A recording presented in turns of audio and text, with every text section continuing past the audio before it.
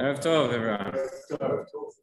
So last night we started talking about early Shabbos. We don't mean Shabbos from Wednesday, that you can't do. But early Shabbos. Said we couldn't run now this morning. Yeah, doesn't mean we can start Shabbos yet. So we spoke about as MIncha to on Friday night to have the early minyan, where we daven Mincha and Maariv before nightfall. You walk home and it's still light outside, but you've already accepted Shabbat. So we're asking how that works. It's one question regarding Tefillah. It's going to be another question regarding Kriyat Shema, regarding Kiddush and the Sudah, maybe another issue. So lots of things to talk about. But we started off talking about this question of when we can daven Maariv. So I mentioned last night how, again, our minhag is throughout the week to wait until nightfall to daven Maariv, because we follow Chachamim. We said there's a machloket in the Gemara between Rabbi Yehuda and Chachamim as to when the latest time that one can daven Mincha, and conversely the earliest time that one can daven Maariv. According to Rabbi Yehuda, you can daven Mincha only until Plag HaMincha. Plag HaMincha, by the way, what does the name mean? Plag is half. So if we take Mincha Ktana, which is 9.5 hours into the day, so there's 2.5 hours left, half of the time, from the time of Mincha Ktana, Plag, half of 2.5 is 1.25. Again, we're talking about Sha'ot Zmaniyot, not 60-minute hours on a clock, but 1.25 hours before the end of the day, that is the time of Plag HaMincha. So that is the cutoff. According to Rabbi Yehuda, that is the cutoff after Plag HaMincha. You've still got 1.25 hours before Shkia, but you can no longer daven Mincha. But he says you can daven Maariv, even though it's not night yet, but that's already the time for Maariv. Chachamim come along and say, no, you can daven Mincha the whole day until Shkia, but Maariv, you have to wait. You have to wait until nightfall. And we saw there's a later machloket as to whether, when does night begin, from Shkia, from Tzeit HaKochavim. That's a separate detail, but that's the idea. And then we saw the Gemara said this very interesting resolution, which we don't find in many places. It says, David Kamara Avid or David Kamara Avid. Meaning you can choose. You want to follow Chachamim, that's fine. You want to follow Rabbi Yehuda, that's fine. But you have to pick one. You have to follow the same. And we saw that according to many of the Rishonim, what that means is you have to decide either you're going to follow Chachamim always, or you're going to follow Rabbi Yehuda always. But you can't pick and choose from one day to the next. There are other Rishonim who said you can pick and choose from one day to the next. Meaning yesterday, we davened, I wanted to daven Mincha late, so I daven after Plag HaMincha. And today, I want to daven Mincha early, and then so I can daven Maariv early. That's okay, so long as it's not Tatzei Desatre on the same day. If on the same day, you daven Mincha after Plag HaMincha, and you daven Maariv before Shkia, right? So then that's a contradiction in terms. And we mentioned yesterday how... No, but in that period where I'm davening Mincha and Maariv, I can't. Okay, so anyway, so we said that there are places, and the truth is that in Chutz La'aretz, I mentioned, it's quite prevalent the minhag, especially in places where it gets dark very, very late at night, where you find there are minyanim that daven Mincha and Maariv together, both after Plag HaMincha. That's certainly not ideal. It's not lekatchila. The Mishnah Berurah, the Biur Halacha says a number of places. But it's certainly not recommended lekatchila as the ideal practice. And that is our practice, yeah. So we daven Mincha as late into the day as we want, before Shkia, but we wait until nightfall to daven Maariv. So clearly, we are holding like Chachamim and not like Rabbi Yehuda. So if we hold like Chachamim every other day of the week, that means that Maariv we can only daven when it gets dark. We can't daven Maariv before it gets dark, before Shkia. All of a sudden, Shabbat comes along. We want to make early Shabbos, so we have the early minyan. So we daven Mincha, and then we daven Maariv before it gets dark.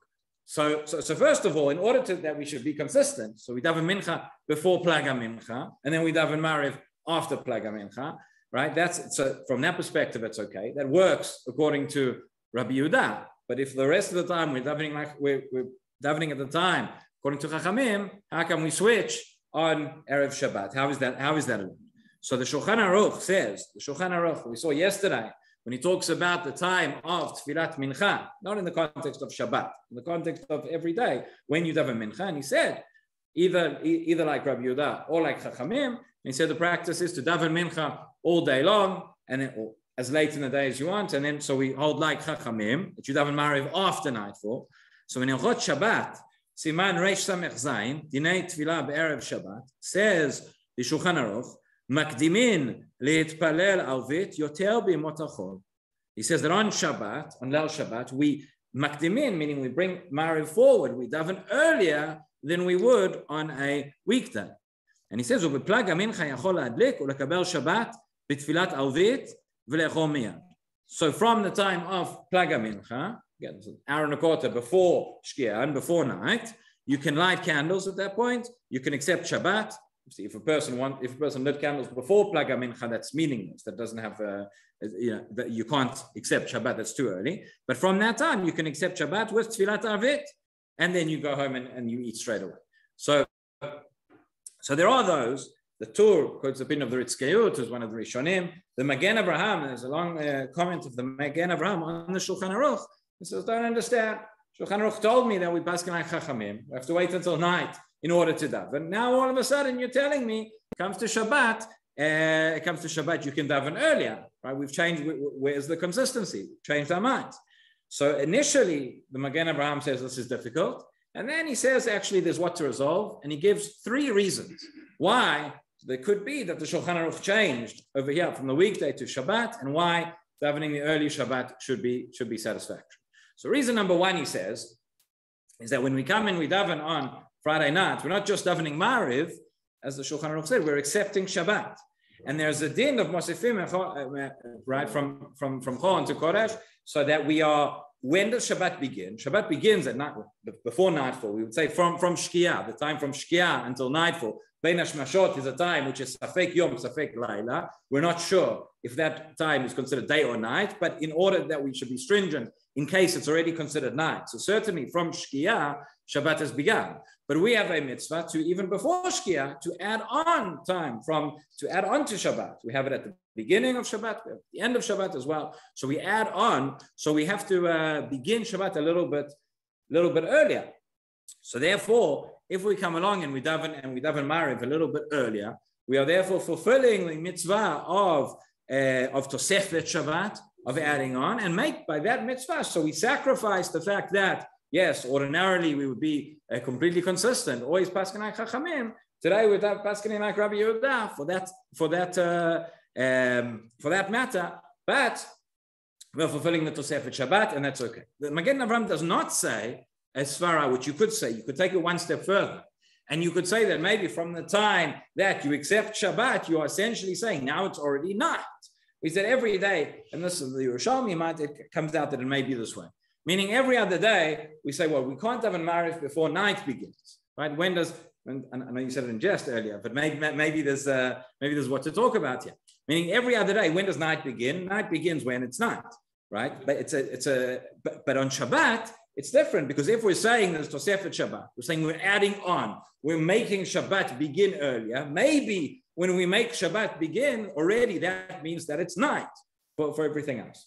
Okay? The Magen Avraham does not take it that far. That's something that you could say. You could suggest. We have to see how far would we then take that. What happens when it comes to Kriyat Shema and Suda, etc. Not so simple. But essentially, the Magen Abraham's argument is, you have the mitzvah of Tosefet Shabbat. You need to add on to Shabbat on Friday night, and therefore you can daven a little bit earlier. That should be okay. Reason number 1. Reason number 2, he says as follows. Why do we have, we mentioned yesterday, the Gemara Brachot says that the 3 tefillot we have, Shachrit, Mincha, Maariv, correspond to the different korbanot in the Beit HaMikdash. And the timing of the tefillot corresponds to the timing of the korbanot.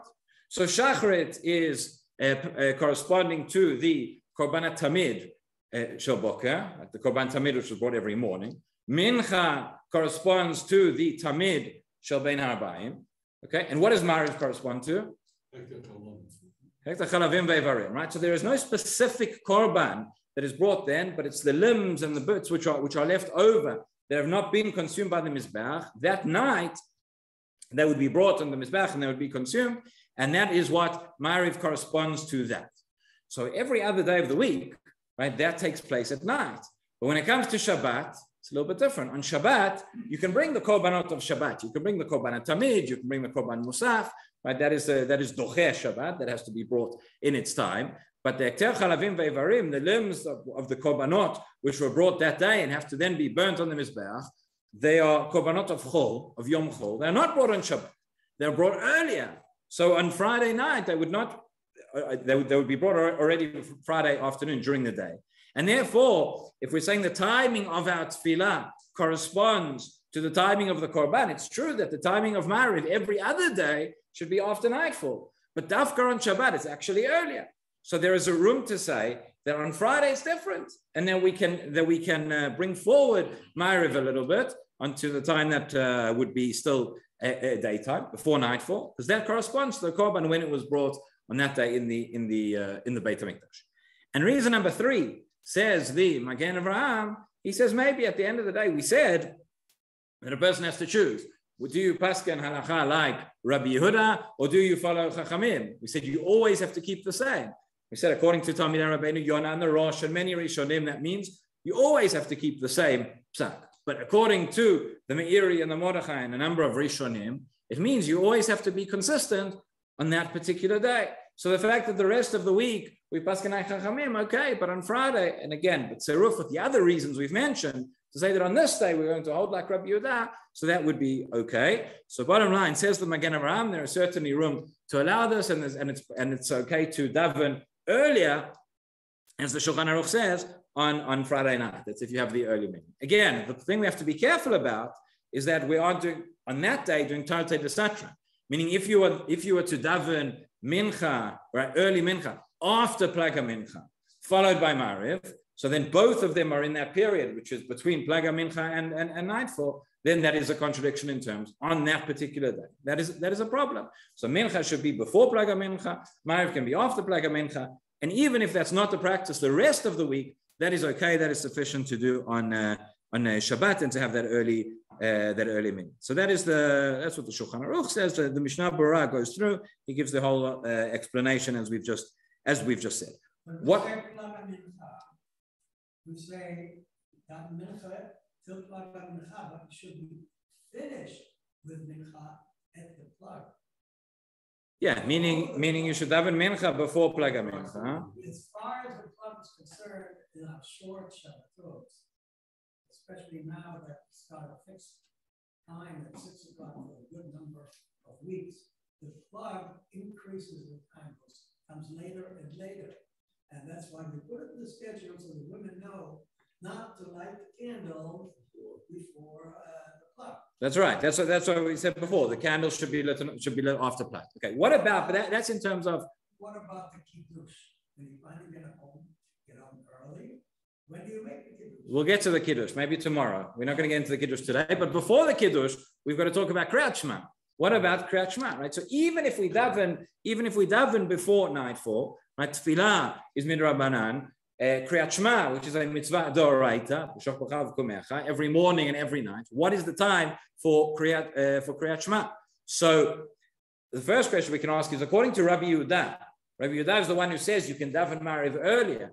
Did Rabbi Yehuda mean to say that you can daven Maariv already from Plaga Mincha before nightfall, and that includes Kriyat Shema, and you fulfill your obligation of Kriyat Shema then? Does he mean that that's already considered night? Or does he mean to say, no, you can daven Maariv earlier, but Kriyat Shema you would have to say again. And if Kriyat Shema you would have to say again, then what do we say? Does that mean you have to say it twice? You have to say it in Maariv, you have to say it again later. So Rabbeinu Tam, in the first Tosfot in Shas, right? And the first, it's a famous one because it's the first one, right? And the first half of Brachos, Rabbeinu Tam says, of the opinion that Rabbi Yehuda, who said you can daven Maariv early, would hold that you could fulfill the mitzvah of Kriyat Shema early as well. And then even if it's before nightfall, that's the time you can daven Maariv, that's the time you can say Kriyat Shema. That is Rabbeinu Tam.